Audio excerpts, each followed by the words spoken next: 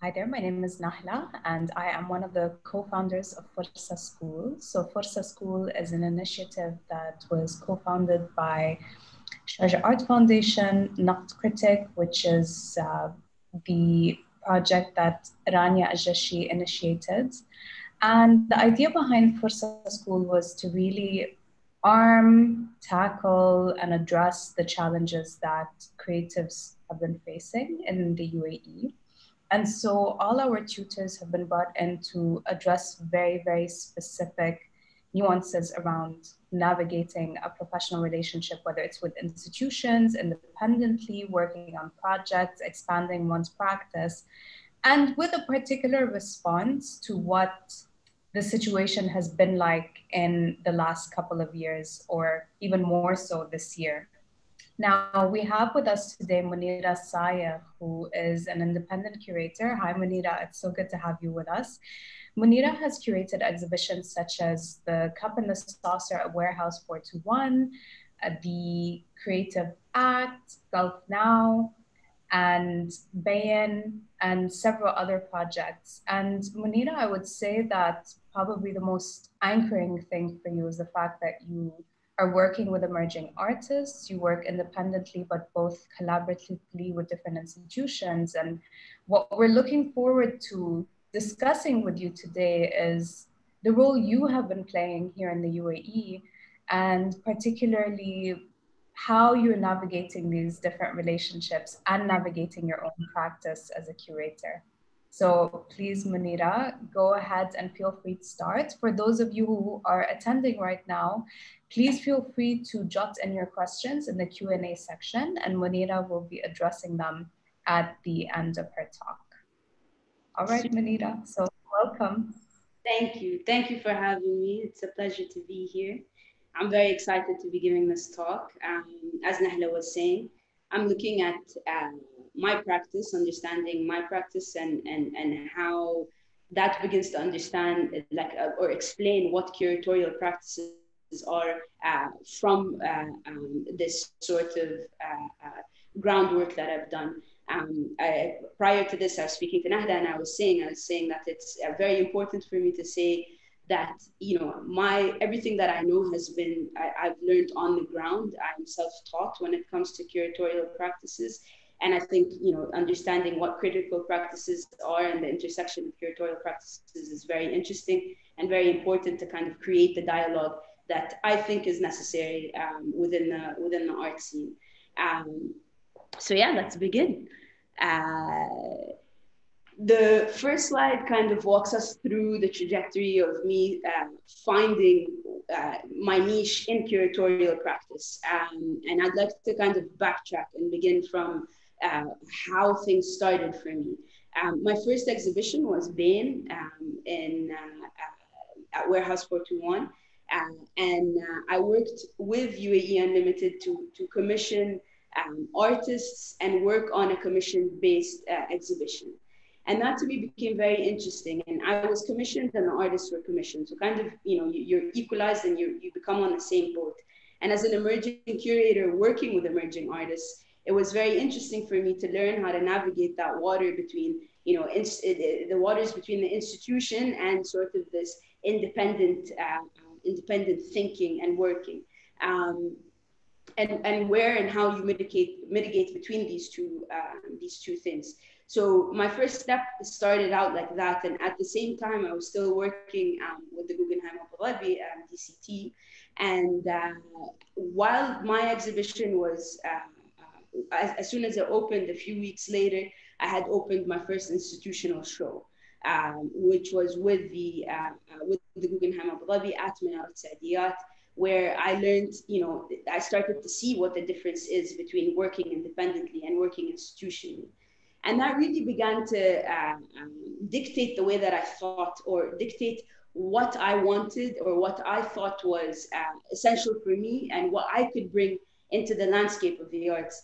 And I realized quickly that, independent thought allows you to choose and pick the subjects that matter to you, and kind of you can really begin to reflect that alongside with what's being spoken on a broader sense or a broader scale. And it really made me think about the importance of grassroots initiatives, things that are more organic, and how that then kind of generates the conversation that you need. So I quickly made the decision to leave the institution and, kind of sit with these thoughts. And I got invited to speak at Naqd in 2017 or 2018. And I kind of put my ideas together, and I had just seen a show in London, and it was a Basquiat retrospective. And I was there, and I was very excited to go see this exhibition because of all of the hype around it. But I didn't realize what it was going to give me. And what it gave me was this sort of aha moment or realization, which I then discussed in the Naqd talk, that while institutions are rising and while they're being created, it's very important to have sort of this counterbalance with what's going on organically, and for artists to come together and really produce. And that conversation is not just artists; it's also curators, thinkers, writers, musicians. The whole creative setup. And you realize that Basquiat only got to that position or level within his work because of the rigor in the conversation, because the rigor in the community, and sort of like the hamas, the excitement, that they were on a brink of some sort of movement, like a contemporary art movement. So in 2017, I realized that this is exactly what we need. We need a network. We need people to come together. We need to kind of elevate the voice of what the UAE is alongside its neighbors, alongside the Arab world, and then alongside the global world. And what the institution started to do was it started the conversation the other way around. So we started globally, and we started sort of very internationally, and especially thinking in mind with, the UAE started with, the pavilion in Venice, and then things began to trickle down. So what that creates is it creates a sort of a Libra scale or a scale from one point to the other, or one extreme to the next. And so I began to speak about this sort of importance, and I started to question how I could fit to satisfy what I believe in, which is, the grassroots initiatives, the more organic setup. When I made that realization, a lot happened in between before this case study, which I will give you, of the cup and the saucer. Of them was I curated the talks program at Abu Dhabi Art, and I really made it clear that all of the speakers that are going to be here are players in the Gulf region, that we are elevating these voices, that it is very important for us to elevate these voices, not only elevate, but connect and collaborate, because without each other, you don't have much, like we are stronger together. And so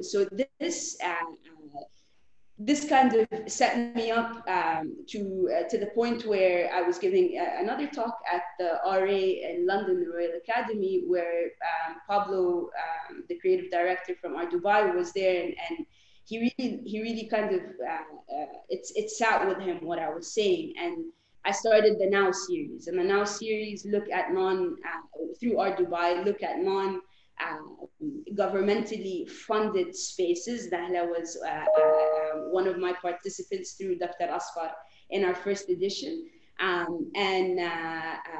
And I continue to kind of progress this idea that, there is a lot going on the ground. We just need to come together and collaborate and discuss.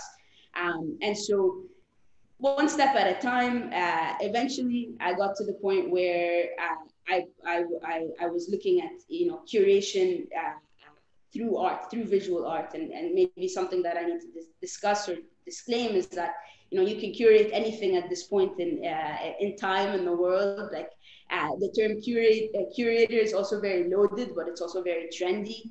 So it's like, you can curate your dinner table. You can from that to curating an exhibition, to curating talks, to curating programs. So, and I've kind of played around with all of that curation. I come from an art history background, so it's very important that the conversation that's being had is always very important for me, because these are the remains that are going to then define the history that we are currently living in, or currently producing, let's say. So the case study that I would like to begin this sort of negotiation that I'm having with all of you with is the Cup and the Saucer. The Cup and the Saucer was an exhibition that opened up in March, right before COVID got too serious. The way it started was, it's a solo show with Hashim al-Lamki, but it's also an exhibition where for the first time I felt like I was a collaborator and not just a curator. Somebody who was working alongside the artist conceptually, thematically, even with the works visually, everything was run through us, and we worked together to make it happen. And it was 2 years of work. Hashim al-Lamki, I had done a panel talk with him, and he kind of disappeared out of and then reappeared out of nowhere. And he came up to me and he said, I want to put together an exhibition. I want it to be a solo, and I want to work with you.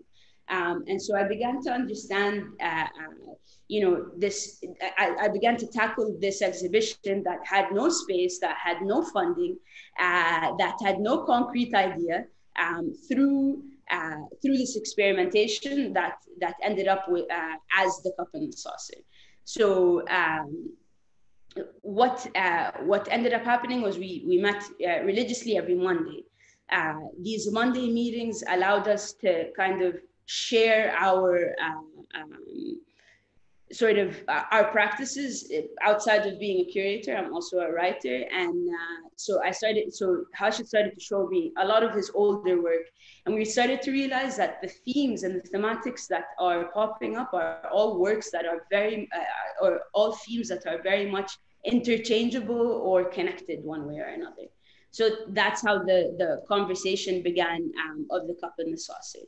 Well, I appreciate, Munira, what we were saying yesterday about this idea of allowing the ideas to take time and marinate a little bit. So the fact that it took 2 years, it could have taken longer, but also this idea that there have been these blurs between that relationship with Hashim. So you weren't coming in necessarily as a curator doing a service to the artist, but rather a collaborator, a friend, a companion in his practice. So I feel that's something very important to highlight as well. And was that your first time kind of working very closely with an artist? Yes, I had never had that experience before, and I would love to never have an experience where the curator comes in and it's a service, it's a trade-off.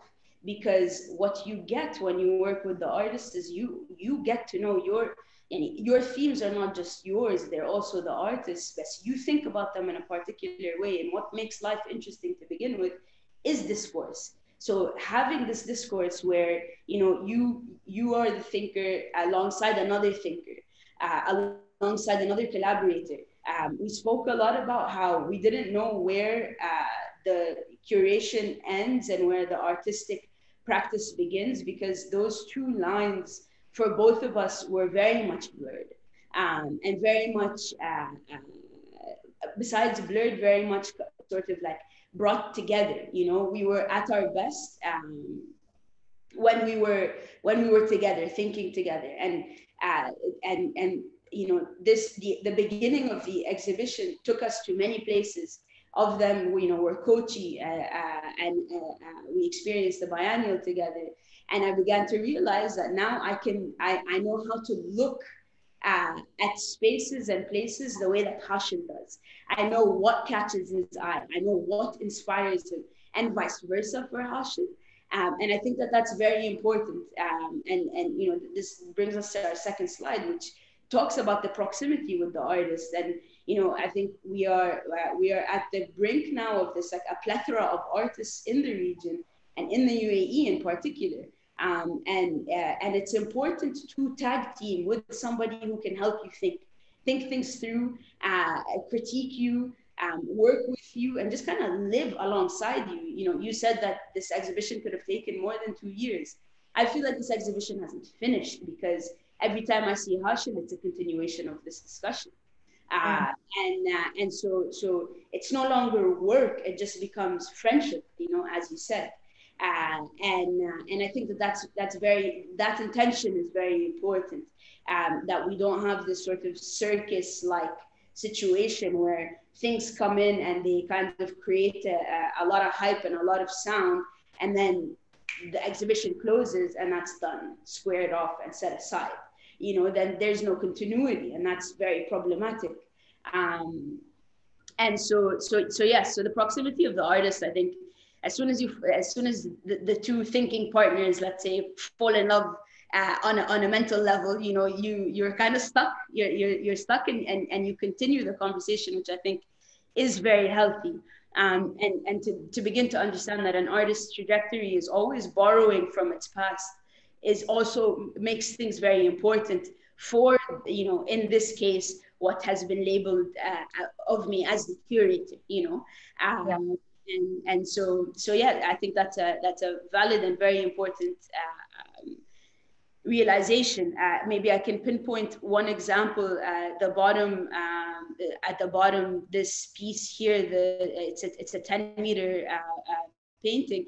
And after returning from Barcelona, both Hashim and I are very interested in surrealist thinking, surrealist writing, and surrealist paintings. And so we did the Dali triangle, and Hashim came back super inspired, very charged. And he was like, I'm going to paint a 10-meter painting. And this, you know, 10-meter painting is responding to the space of Beit 15. You can see there's like a little gap here because there's a dip in the architecture. And Hashim took up all the space and he started. And then I returned after the summer and he was like, I'm stuck, you know, this is massive, you know. And so the painting is the conversation that Hashim and I were having as he was painting. And so this is something, or this is a work where I really feel that collaborative spirit in. And move on to the themes. So we realized that we had a lot of themes that we wanted to focus on, but that they all kind of relayed and responded back to a particular theme. So we created a main theme, which is the cup and the saucer, which is the notion of the cup and the saucer coming together as a single item or identity, and then separating and having their individual identity. So we're talking about the collective identity versus the individual identity, and then the spectrum that is drawn between that through the exhibition. Let me just move this here. So we realized that because this is such a big theme, we wanted to break it down, and we wanted the intimacy of the Monday meetings to be carried through the exhibition. We wanted it to be felt, and that was very important for us. So the sub-themes, I'll quickly run through them. There's Birth and Earth, which starts the exhibition and looks at this notion of beginnings, starts, and the earth as a metaphor of something that doesn't end, that's infinite, that is constantly ongoing. And then from that we move on to Versailles. Versailles looks at the sort of inherited understanding of what the highest form of being is, and then attending that to places of origin according to Hashim. And how those two things begin to mesh into one. Then, and so generally I say that these are like halat al-nafs, or like the stages of the self. And then you begin to understand the individual versus the collective self. And so from there you move on and you get to Screensavers. Screensavers looks at this notion of a sub-reality, the notion of always being on your phone or arriving, for example, like with me, as I was saying, when I used to work at DCT, I would arrive to my desk, and my computer would have this like wonderful space, you know, like at the sea, you know, and here I am, my reality is so separate to that. And so what does that begin to create when you have these, so the notion of duality, let's say, or let's leave it at that. Rejection and reflection looks at a series of works that were rejected either by the artist or by an exhibition. So Hashim readdressed those works to make them fit what has been asked of him. So now we begin to realize that there's this tension when you come as an individual into the collective space. Control and Guilt talks about this sort of cyclical space within the self where you feel when you're in control, you don't feel guilty, but then when you feel guilty, you want to gain control, and it's this constant negotiation and push and pull that is present within the self, and is also present within the self communicating with the collective community that is around you. Linger and Departure is the big painting. This sub-theme is very dear to me, very kind of very special to me. I think it really discusses a lot of what a lot of us go through, where you arrive into a place only to kind of like linger and wonder what else is there somewhere else, and then depart. But then as soon as you depart, you go back into that lingering. So there's a lot of like cyclical ideas or feelings of push and pull in the exhibition, and tension within the exhibition that I like, because these are things that are, negotiations that you're already having with yourself. And then you have Sprinkles, and Sprinkles is it maybe a point that, or a sub-theme that I should highlight, because Hashim was, this is like a sort of a curatorial realization where Hashim has, his work is very playful. I think the whole experience with him, it could be defined as playful very much. And Sprinkles are a group of playful works that don't really fit any, they don't fit the theme, like in general, but they're sprinkles. They come in, they punctuate the space, and the theme, because the theme is so, there's a lot of seriousness and there's a lot of depth to it. You need to have these moments of like, just these punctuating moments that tie the exhibition around. You don't know why they're there, but they really visually take you through the exhibition. So we sprinkled them around. The exhibition, and Hashim was like, prior to us deciding where we were going to place, he was like, "What should this sub theme be about?" I told him, I was like, "Let's just call it Sprinkles, because like the same way that like you came in and like sprinkled so much joy in my life, like let the feeling and the presence of the artist be there." Let the work dictate the space, not the other way around. If an artist has a really strong desire to show a particular set of works, then that is something that should be discussed and should be experienced. So Sprinkles, again, are the works that you'll see that are super colorful, kind of scattered around the exhibition, leading you from the beginning all the way to the end. You said something funny yesterday, which was Faisal Hassan's reaction to your initial proposal and the approach of looking at this as a retrospective, when it was not necessarily a retrospective, but because Hashil has this abundance of works, it was really your job to kind of, ultimately think critically about them, but edit them down a lot / compartmentalize where you could.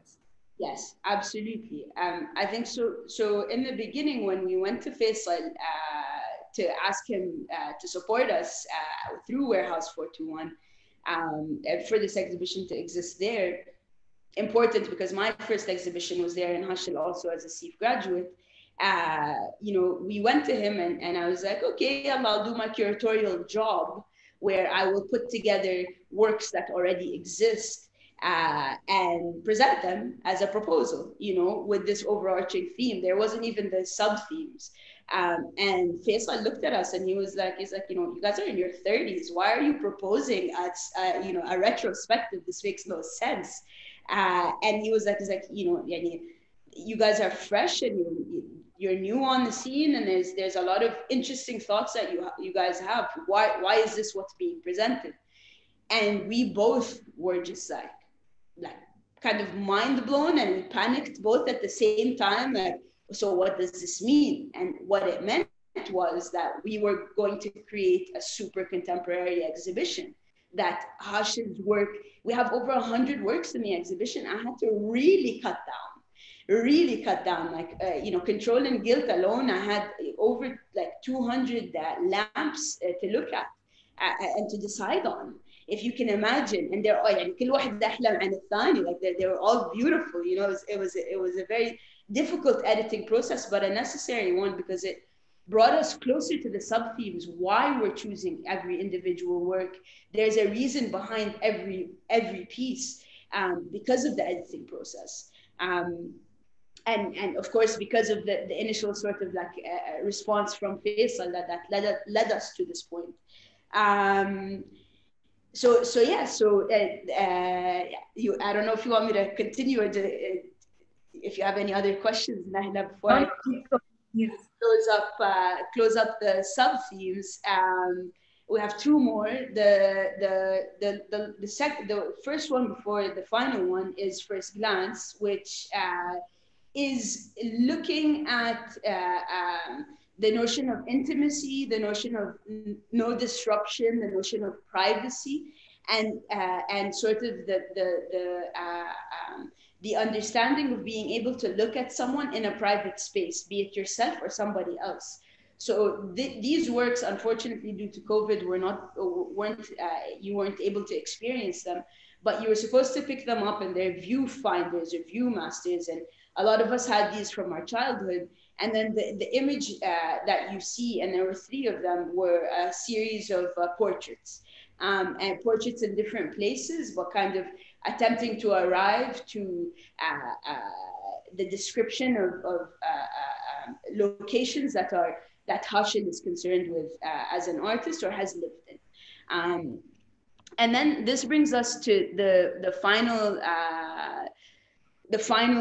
sub-theme, which is, I think, one of the most experimental ones, which is when Hashim came up to me in full force and full excitement, and he was like, Munira, I'm going to curate a show in the exhibition. And I looked at him, I said, okay, I like this idea, but, you know, tell me why. And he was like, it's very important for me that my work is also in dialogue with another set of works, but that those works are curated within their own theme. So Hashim became the curator for that space, but that space was within my space. So I had to give it a name that was relevant to me as the curator, looking at the whole space and also attending to it thematically. So the way that I describe the space is that, you know, at the very end of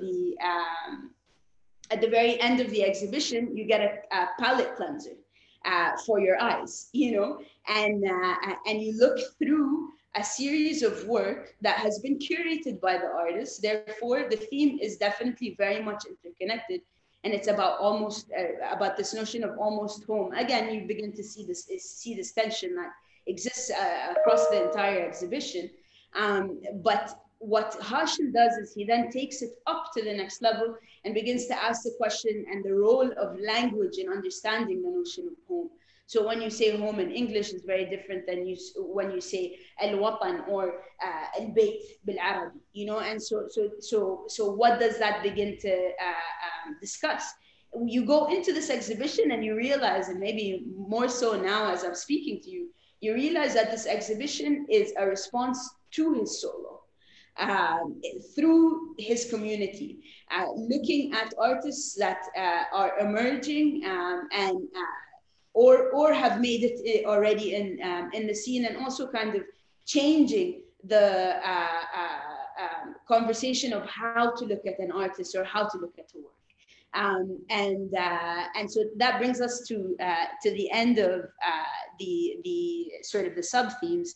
And initially in the beginning of the talk, I started seeding in this idea of criticality and critically reading and understanding. And I think that both Hashil and I, as playful as we are also very critical, and you need to know why you're being critical or what you're being critical of. And I think something that you begin to see in the exhibition is these responses to space, is these responses to collaborations. For example, in the room Versailles, which had 51 paintings, you know, we had to disrupt the flow of the room with the series of paintings, which are IKEA frames that have then been painted on top with white.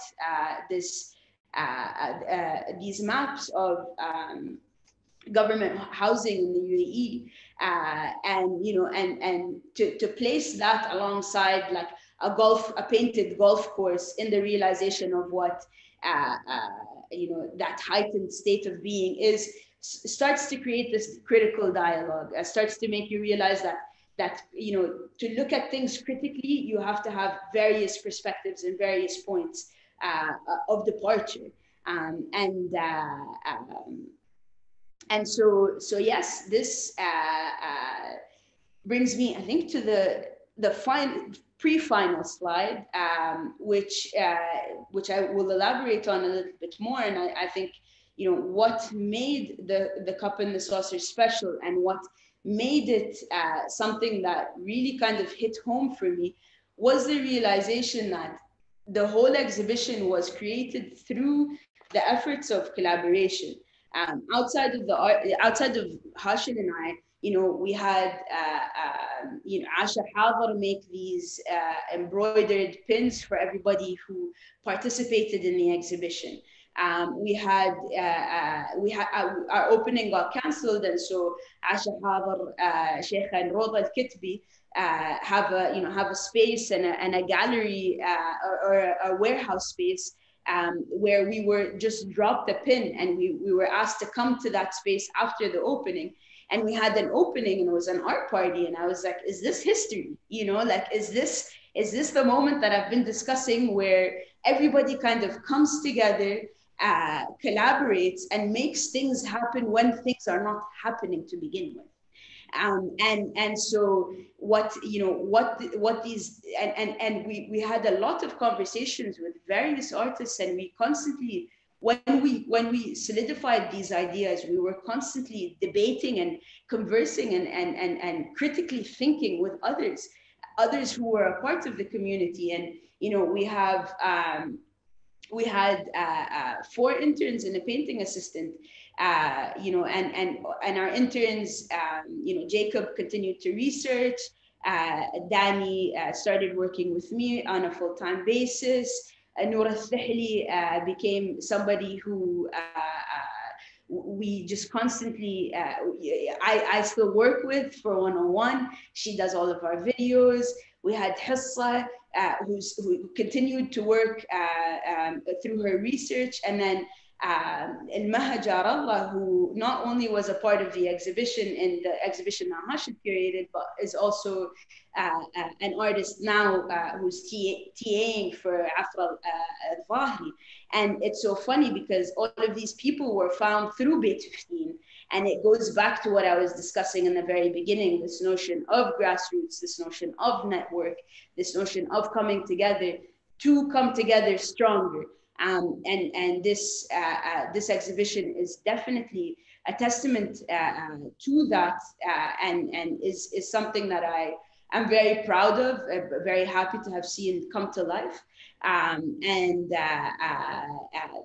because of the element of community that came together.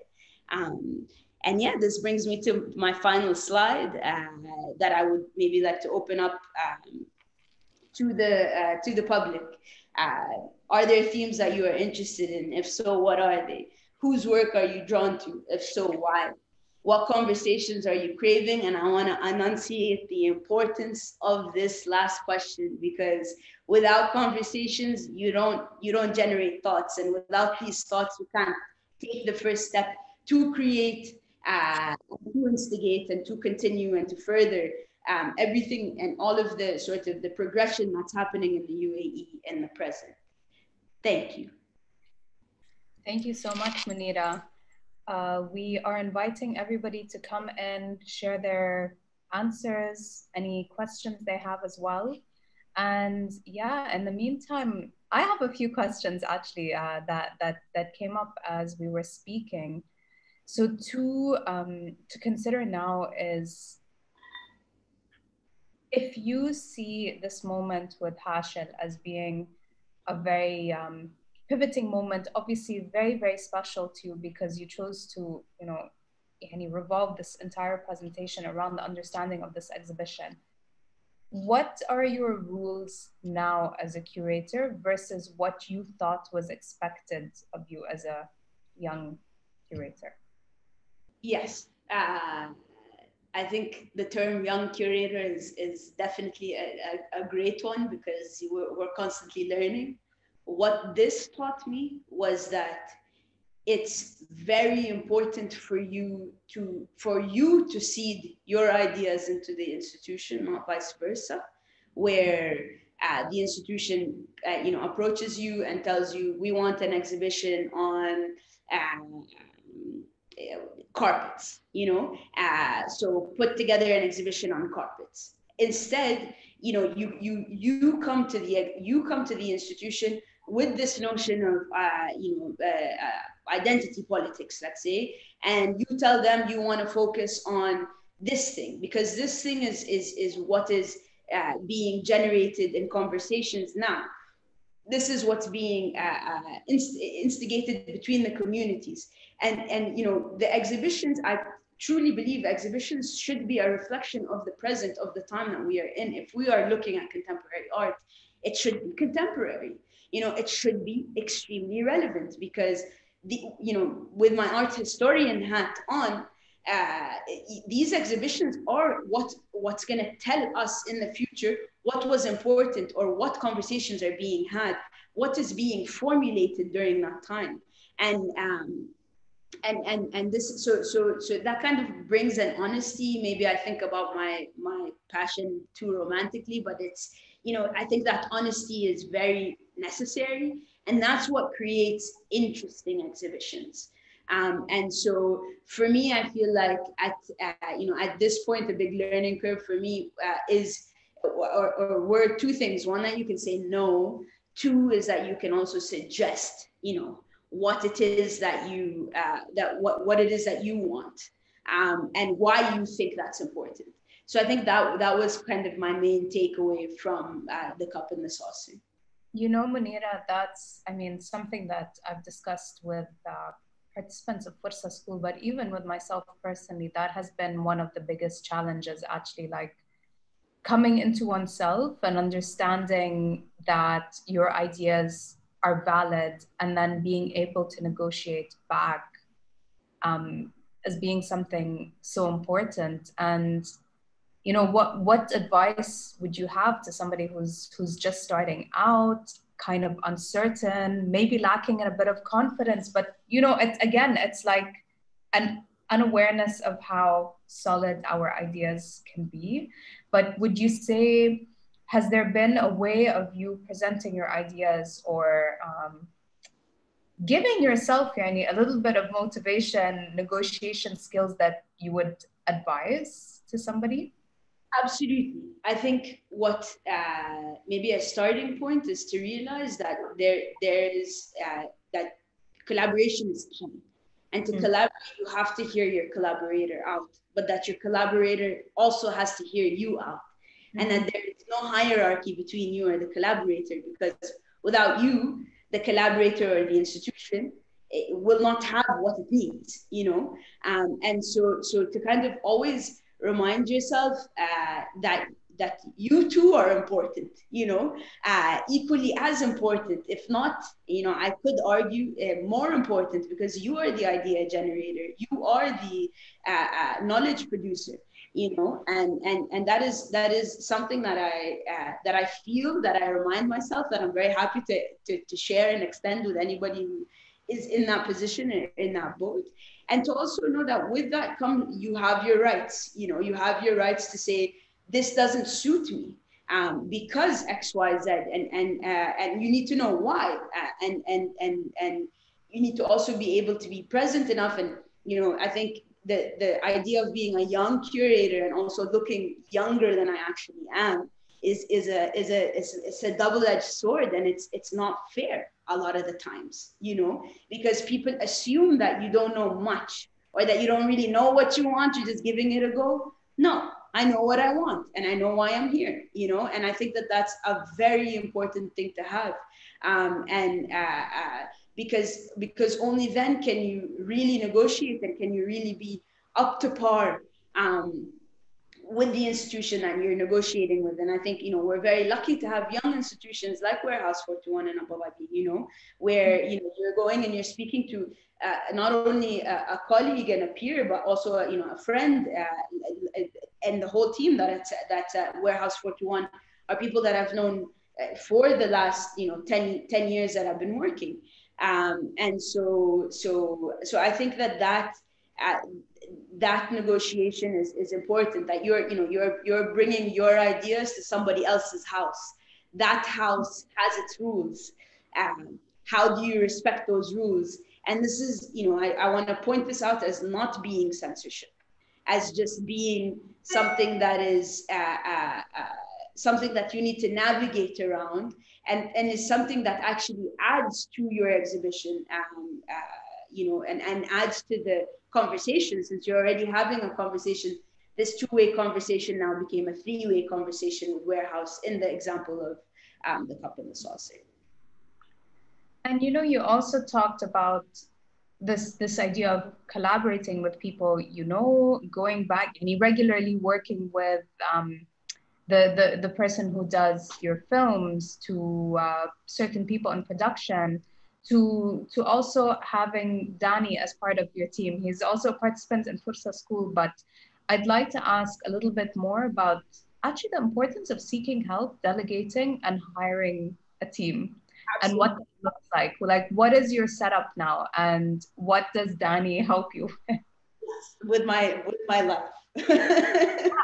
It's I think I realized this year that I have a lot on my plate, and I'm one person.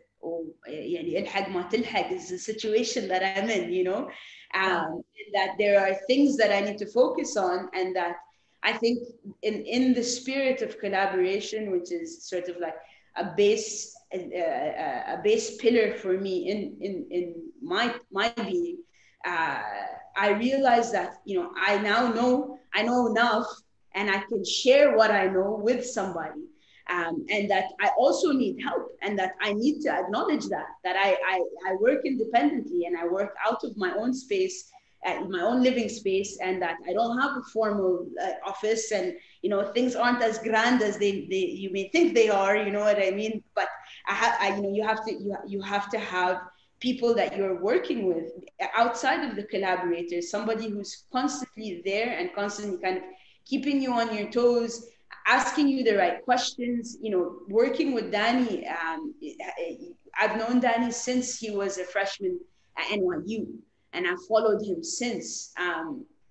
He interned with us at the Guggenheim, and then we just kind of stayed in touch. And then I learned that he was still in the UAE, and he was still looking for a job, and I need somebody to fill a job that and that person is Danny, and in so many ways. And so when he came in, what I told him that I can extend was that you're going to get to know everybody that I know. You're going to be in all of the meetings that I take, and there's full transparency, which I think is very important.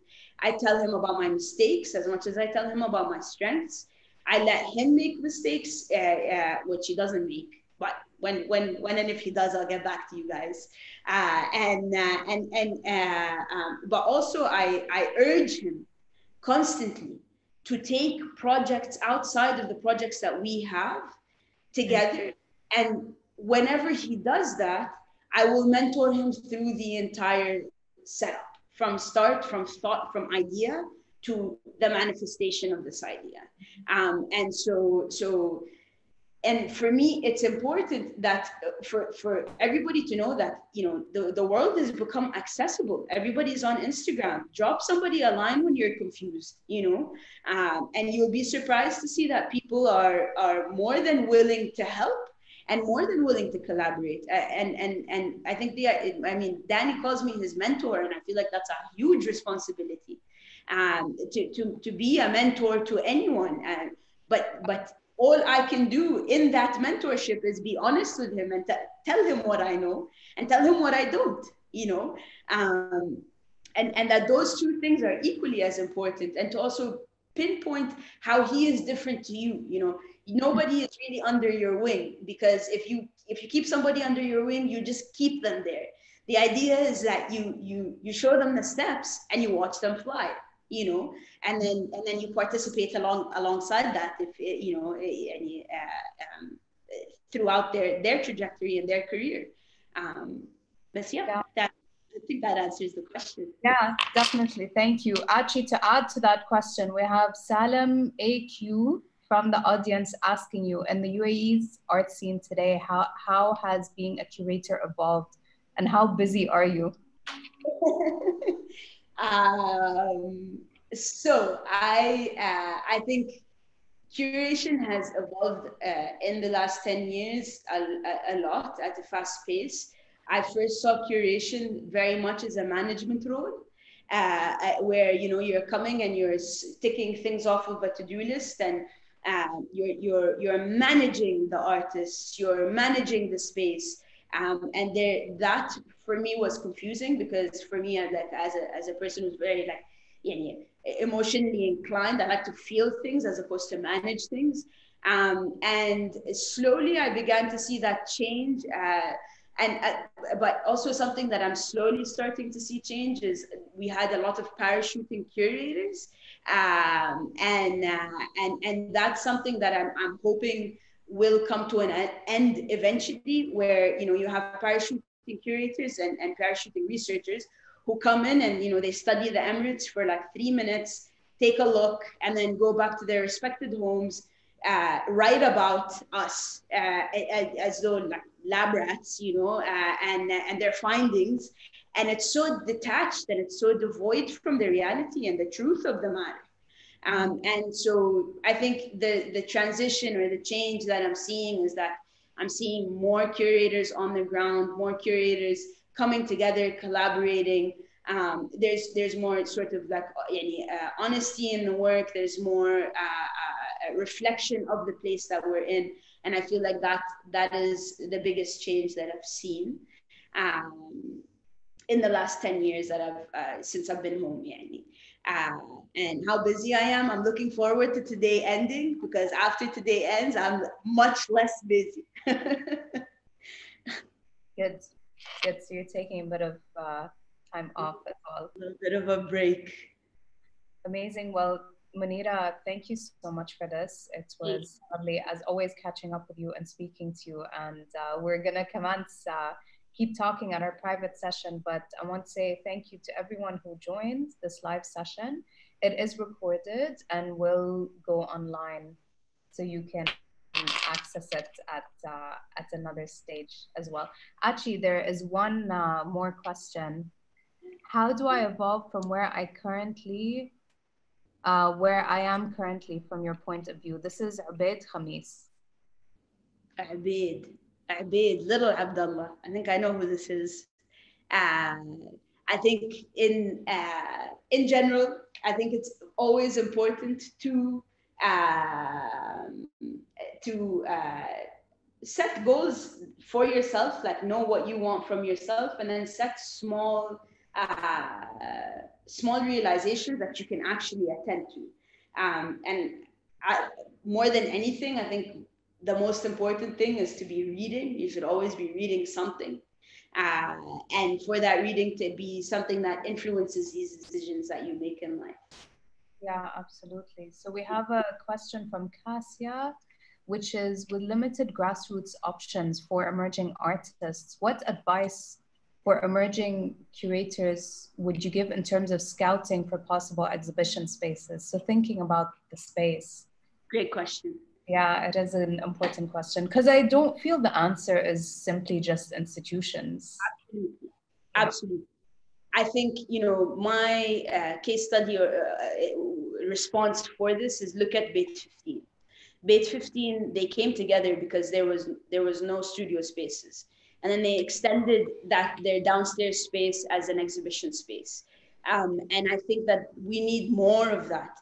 And I think that, the more you realize, like if you're scouting for young curators, shout out Danny, but outside of Danny, a lot of artists have taken the role of curator.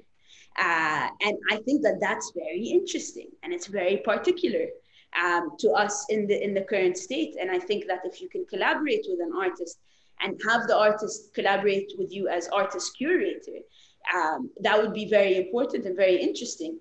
And a thought that I always have, and is something that is sort of cooking and brewing for the new year for me, is understanding alternative spaces and how we can utilize them. How can you kind of guerrilla into these spaces and create exhibitions? Why we don't need formal spaces for exhibitions. Actually, informal spaces make exhibitions even more interesting. So I hope that answers your question, Cassie.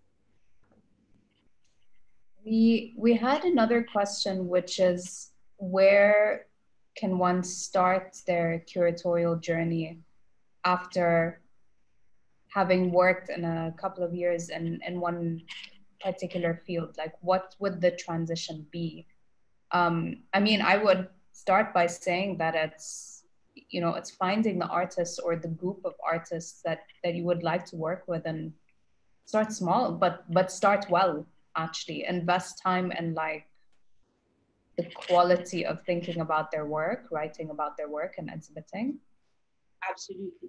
Revisit, understand the artists, and this is the sort of the chicken or the egg situation for the curator. Is you start with the artists or do you start with the theme?